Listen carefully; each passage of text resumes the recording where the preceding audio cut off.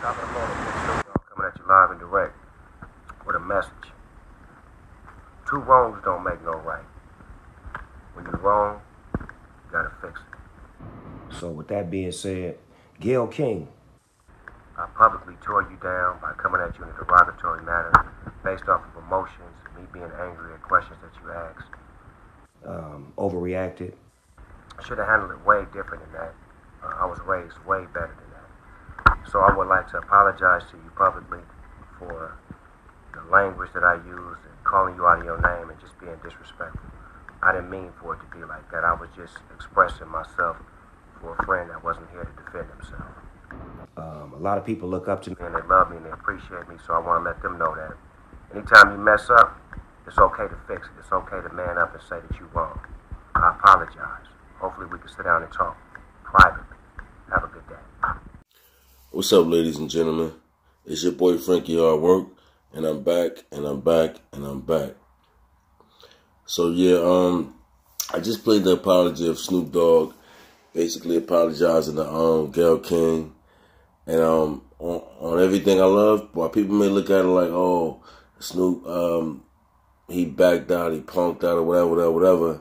I look at that as straight him being a grown man for that, a real grown man for that. Because if you looked at the last couple of my videos, I knew the point Snoop was getting at, and I felt his anger, and I understood his anger. I just didn't agree with the delivery because it just wasn't a good look. And then to me, it wasn't a good look. Now, she deserved what he was talking about because everything he said was straight fact. Everything, it didn't take away from what he was saying and what he was trying to say and the point he was trying to make and why he was so angry. You understand? But if you listen to it, he basically said that he spoke with his mother. And his mom basically told him two wrongs don't make it right. You know what I mean? Make it heal. It's trying to make it heal. And that's what I was stating in my last video. It's not even about, oh yeah, you know what, people taking up for Gayle. That's not the case at all. That's far from the case. The thing is that sometimes you got to come at a certain situation with a certain finesse. You understand? Because when you come at it with a certain finesse, the impact of the message hit way harder. It hit different. When you come, super hard with it and gangster, with super aggression, sometimes that point it shoot over its target.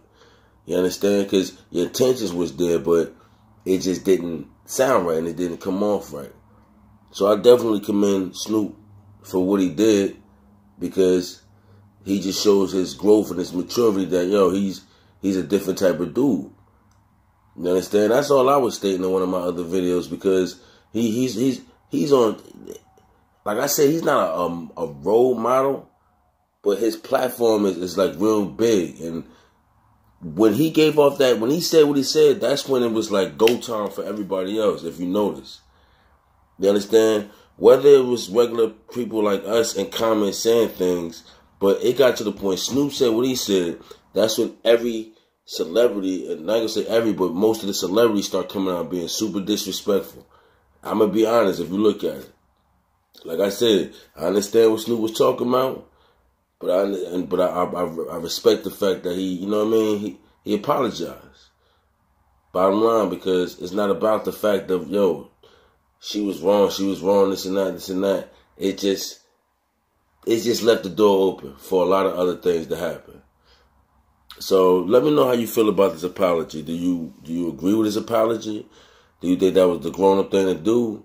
Or do you think he gave in, or you think he was under pressure from other people? Because he said he talked to his mom, but you think he was under pressure from other people? So it's your boy Frankiehardworkshow. Like, comment, subscribe. I need y'all to share this video. Follow me on IG at Frankiehardworkshow1. And be easy.